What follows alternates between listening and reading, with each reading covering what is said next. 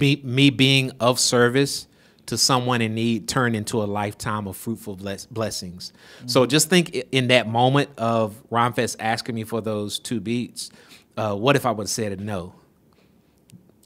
That would have eliminated the one thing that changed the course of my whole life and career, you know? So, yeah, so that was a powerful moment in the decision of being like, hey. Does that change how you think now? Absolutely. Yeah, absolutely. Because you're looking for everything could be that moment. That could be that moment, yeah. And it's not saying give beats away to everybody. You know, everything is a case by case scenario, and there's moments even now, if I feel good about it, it's like, yo, let's just do it because I have a good feeling about this.